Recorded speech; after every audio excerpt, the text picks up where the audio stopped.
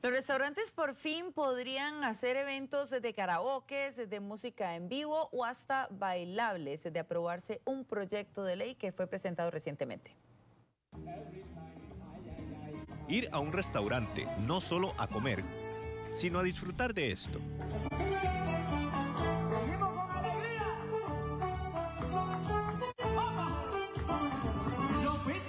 Puede ser posible muy pronto, sin que el establecimiento corra el riesgo de ser sancionado. Un reglamento indica que los comercios con patente de restaurante no pueden contar con actividades como karaoke, música de DJ, bailes, entre otros, a menos de que tengan la patente. Debido a esto, muchos se han visto afectados. Se está trabajando este proyecto de ley para volver a restablecer estas actividades, que no es nada nuevo, que ya existían en restaurantes, nada más que de la noche a la mañana las municipalidades, por ejemplo, de San José, Montes de Oca y el Cantón Central de Heredia comenzaron a quitar y ya otras municipalidades lo han empezado a hacer. Entonces, la idea es con este proyecto volver a restablecer todas estas actividades. La iniciativa propone que ya se les dé libertad de tener otro tipo de actividades, por supuesto, teniendo en cuenta la ubicación y el nivel de ruido.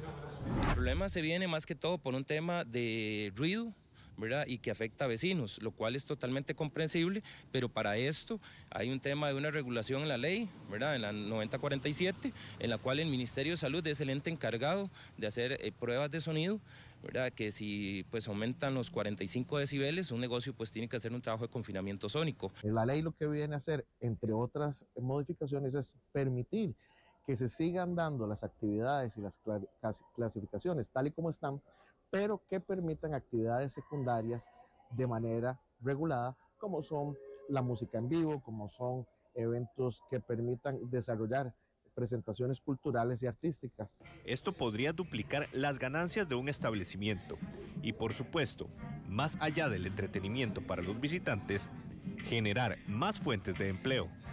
El tema de tener actividades en los restaurantes es algo importante. ¿Por qué? Porque es una generación de empleo muy grande. No solo para músicos, DJs, sino también para saloneros, cocineros. Aumenta el tema del personal. En cuanto más ventas haya, más necesidad va a tener de haber personal. Y pues debemos trabajar en la línea de una Costa Rica mejor, ¿verdad? No podemos venir con una mentalidad retrógrada. El proyecto de ley está por entrar en estudio en la Asamblea Legislativa. Hay que tener en cuenta que tiene un énfasis particular para la presentación de actividades culturales y espectáculos públicos.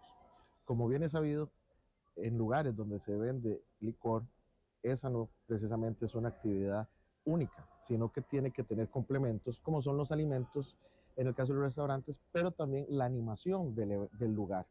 Los cantones de San José y Montes de Oca han sido los más afectados con esta medida.